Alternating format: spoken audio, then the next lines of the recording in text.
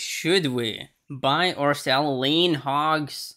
So first off, read this disclaimer carefully. Then do your good deed of the day by liking and subscribing. So lean hogs, it's a commodity, it's a meat. So 11% from the low and 16% away from the highs. There is an ETF with the ticker Hogs. We will analyze the futures, but yeah, and the analysis also goes for other ways to get exposure to lean hogs. Here is the chart, weekly data points, and we can go pretty far back. Humans have traded lean hogs for a very long time, long before financial markets. Something that is very apparent here for lean hogs is that there are time cycles that go all the way back here to 74. The time cycles have definitely differed in duration, but some persist. Like if you see this very general time cycle, here it fits, it fits here, it even fits now. So there's something very cyclical about commodities, especially here lean hogs. The issue now is that we are currently a bit in a declining phase, but there are some signs that the declining phase could be over. So if we measure these time cycles here, hard to call exactly where one begins, one ends. This one fits relatively neatly. Given that we recently got close to testing the red 200 weekly moving average, which was a big deal here, approached it here. The context of a cycle low is very, very interesting. If we go here to the daily data points, we can see here that the bulls have really struggled with this green 50-day moving average.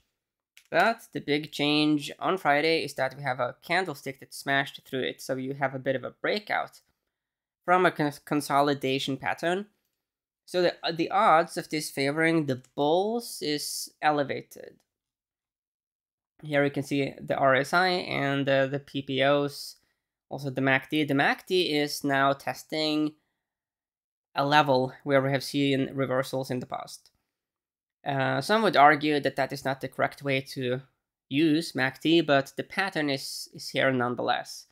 We see that there is a bit of a floor here for the MACD on lean hog futures. RSI and the PPOs are showing something similar. When we go to the daily data points, we are far away from being overbought here on the dailies, which means that the rally that is in development, it could go significantly higher. At least there isn't like the overbought risk at all, or on the weeklies or the dailies. I write time cycles, bull, MACD, and 200 weekly moving average support here as the intrinsic signal.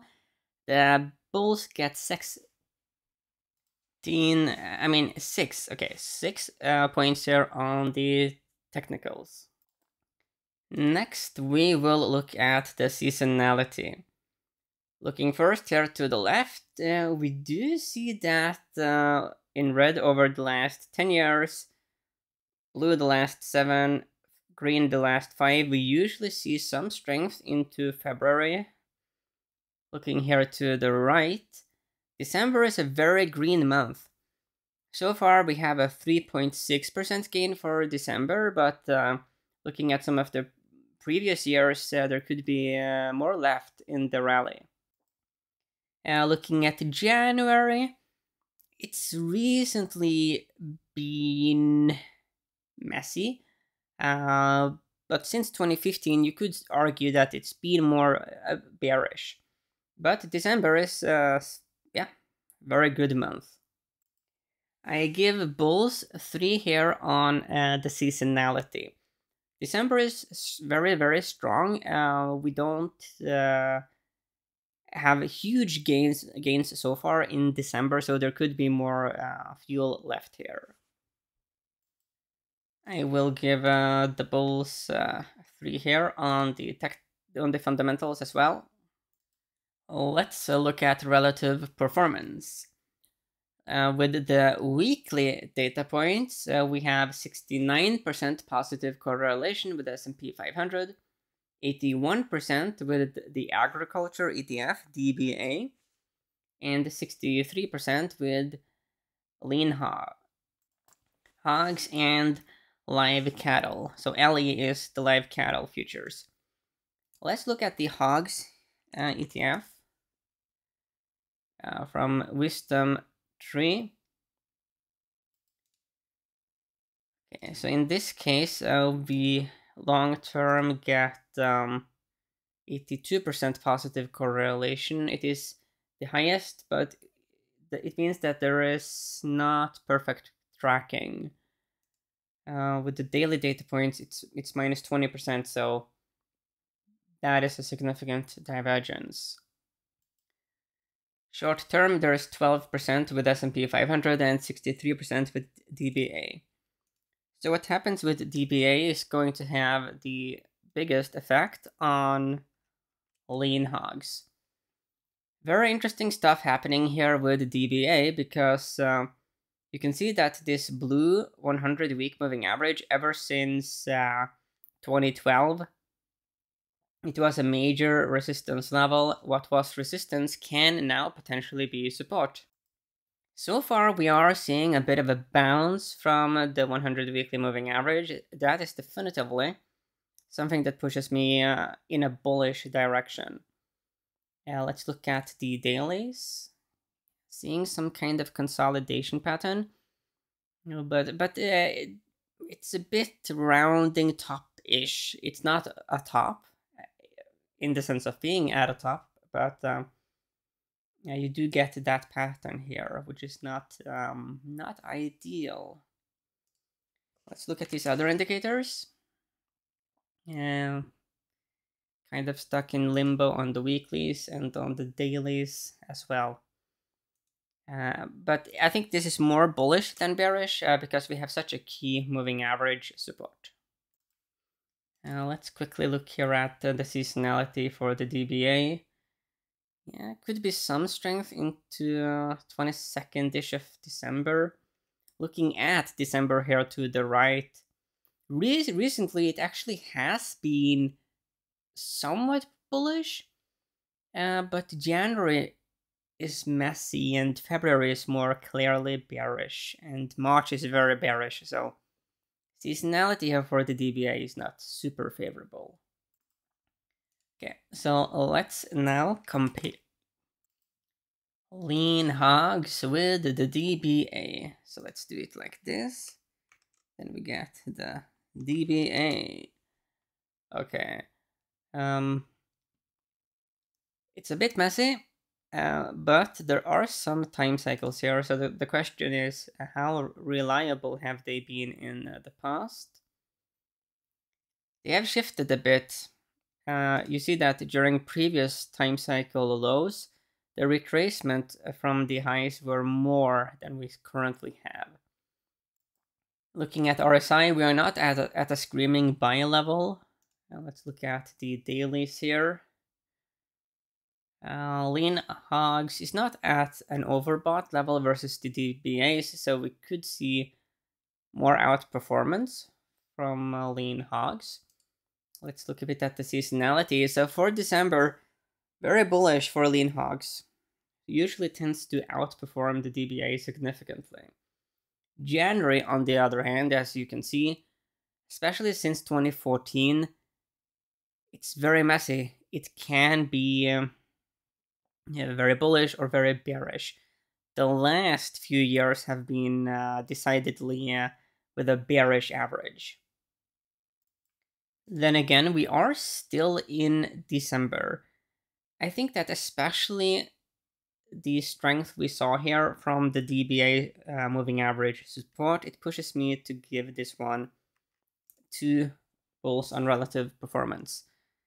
So we get a 3.5 here to the bulls. We are potentially at time cycle lows, a bullish rising phase in development, and we are at MACD and 200 weekly. Moving average support. We have some time to go through interesting moves of the year. So let's look at the S&P 500 year-to-date performance. Yes, we do see some pretty red numbers from some very famous companies. Amazon down minus 47%. So let's have a bit of a look at what's up with Amazon. This does not look good unless you think, and it is possible, that this is horizontal support. Well, it is potential horizontal support. Doesn't mean it's going to hold. But if this level doesn't hold, then the downside for Amazon is very substantial. Indeed. So this is a Hail Mary here for Amazon. This is really a level where the bulls need to rally the troops. Now let's look at the dailies. Yeah, I mean, maybe this low here from the 9th of November is going to help out a bit to form a low. Let's look at, RSI, PPOs.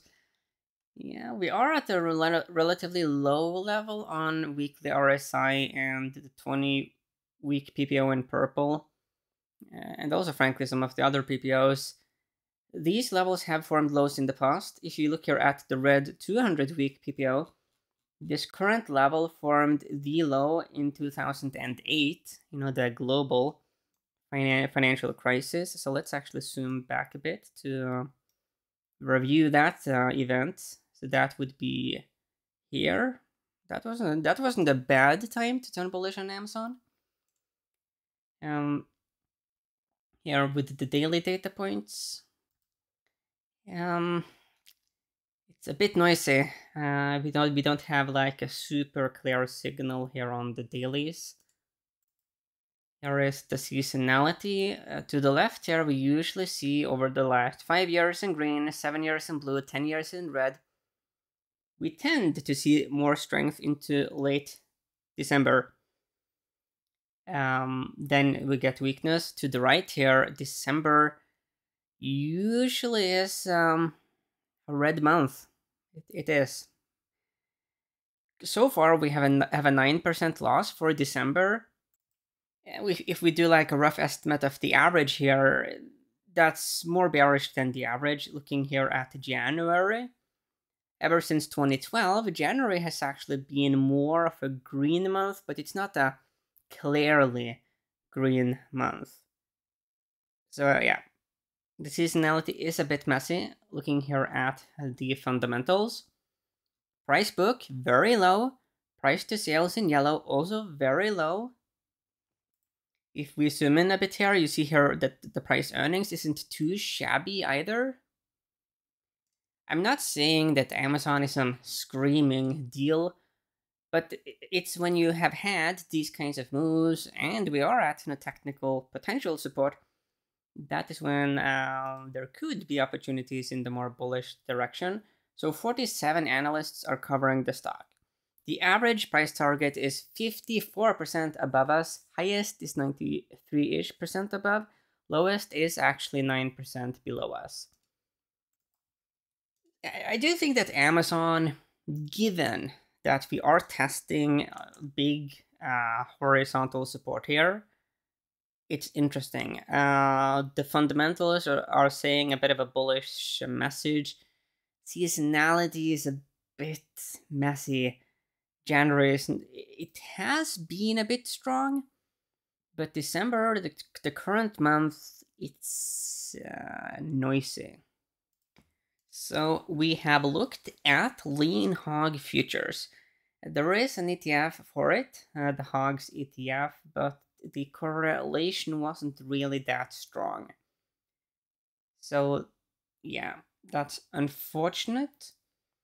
Now, the thing is that if there is demand for lean hogs ETFs, then they will be made. So that is one of the reasons why I make videos like this, to talk about interesting products, because if people talk about it, then all of a sudden you will see great ETFs and ETNs come out.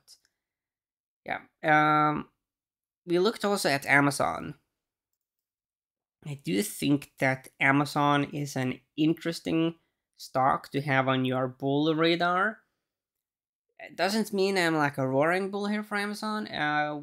But then again, this sell-off has been very substantial, and there are many mutual funds out there that must be bullish. They cannot short stocks, so they are likely then to rotate out of stocks that have outperformed and have become overvalued, and into some stocks that have underperformed. So those forces could benefit Amazon.